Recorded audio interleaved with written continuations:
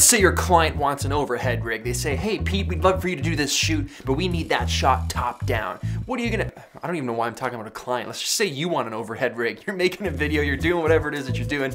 You need an overhead shot. Now, your choices, you drill into the ceiling, you drill into the wall. I don't know what kind of a drill that is unless you're using like it doesn't matter. The drywall's getting ruined, things are coming out, you can't find the stud, you need batteries, and you never have AAAs when you need them. And the whole thing just ends up being a huge hassle, and you think, I hate overhead rigs. I wish there was just a super easy way, maybe something I could buy where I don't have to hang, drill, screw, mount. I just want a top-down shot so I can do a card trick. And I just so happen to have a deck of cards right here. When in Rome. So check this out. Let's say we want a nice, clean overhead shot where we can monitor what's happening. We want someone to go through, pick a card, they take one out. It's the 10 of hearts. Ooh, that's a favorite of mine. Total lies, this is just patter. You do this when you do magic tricks. You gotta like come up with a story and like make it entertaining. Like, all right, so the 10 is lost in the middle of the pack against all odds. We snap our fingers, magical gesture, going through the cards to find one card, and one card only has changed colors. Oh my goodness, it's a miracle. Magic has happened, folks. One card is red. Now, could it be the card that you're thinking of? Turn it over. Boom, 10 of hearts it is. The crowd goes wild, but you gotta do it again because there's always a skeptic. There's always someone who's like, So we'll take that 10 of hearts. I will leave it on my knee so that it doesn't go on the table. So it's gonna have to do. All right, so we'll go through again. You say stop anywhere you can't, so I'll just stop for you. Take a look, that's the King of Hearts. We'll leave that in the center. Magical gesture, whatever, I don't even know what I'm doing. And we'll go through again. And would you look at that? One more card.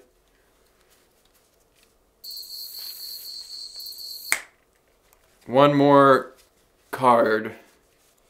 You see, this is the part where I'm faking it. I'm making you think that I messed up because I already know that one card that's on my knee. Bring that into focus. Ladies and gentlemen, today we're talking about overhead rigs.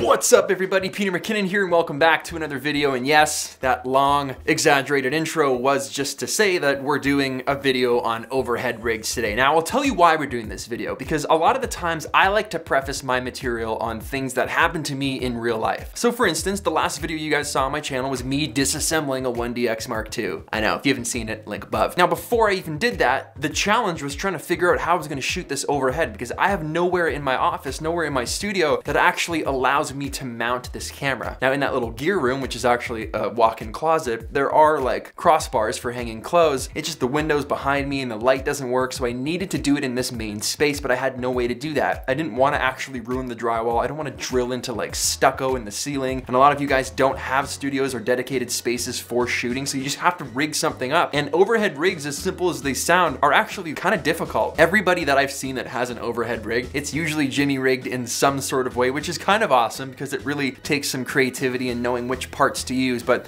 I'm kind of just gonna break this video down and show you what I use for an overhead rig. It's something that every cinematographer needs in their arsenal, something that every photographer needs in their arsenal. So if you don't have one of these, you should probably go out and buy one anyway. Then we're gonna talk about how I actually monitor what I'm shooting when it's overhead. And then lastly, we're finishing this off with another giveaway. And speaking of giveaways, we gotta give away that M5. Ooh, yeah, baby. Okay, folks.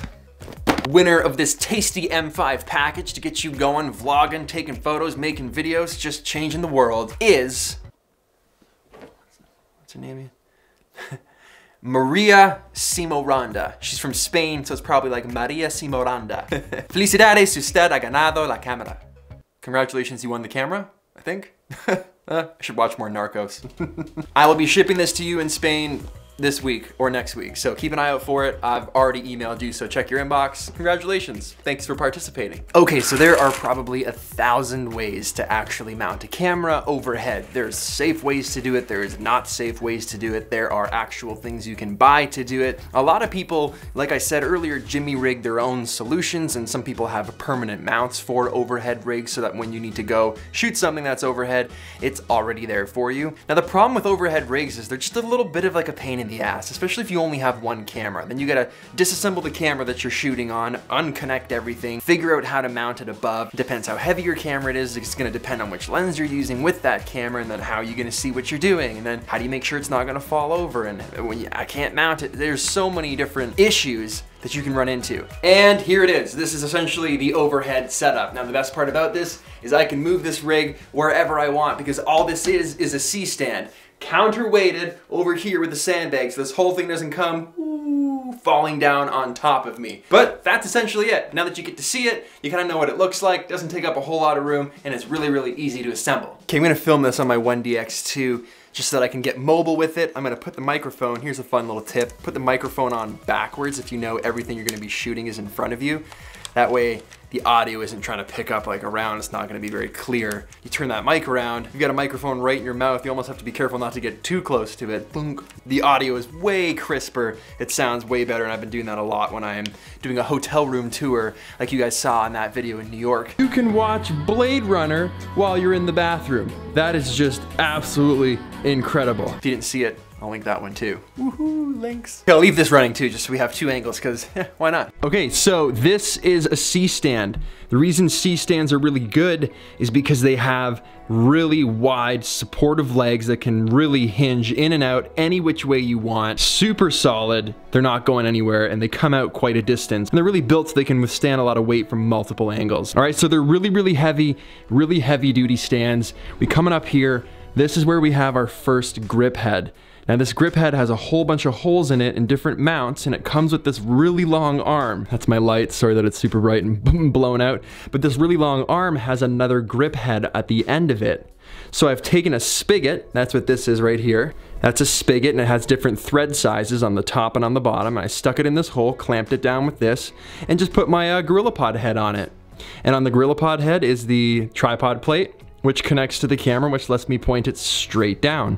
And that's pretty much it. That hangs all the way out this far. So you can see that's a pretty good distance, and that lets me shoot straight down. Now I have countered that with a sandbag, because if I didn't have a sandbag, this whole thing would be falling down this way. So it's important that you have counterweights, get some sandbags, a couple. But once you have a C-stand, a sandbag, a couple of these little jobbies here that I'll show you close up in a second, and some tripod heads, you can pretty much mount anything, anywhere, to any position. The little friction arm over there is just a small little aperture light that I had shining on the background, which isn't even on right now, so it's completely pointless. Forget that, pretend it's not even there. But that is essentially how I'm doing the overhead rig. Now, a lot of you might be like, how are you actually seeing what you're doing? And for that, I'm using the small HD focus monitor. It's that new monitor they have for DSLRs that swivels. So check this out. You can swivel it to any direction if you need it to point straight down so that you can see. If you need it to point straight up, it doesn't matter. That's the best feature of it. You can point it right around if someone else wants to monitor it from behind the camera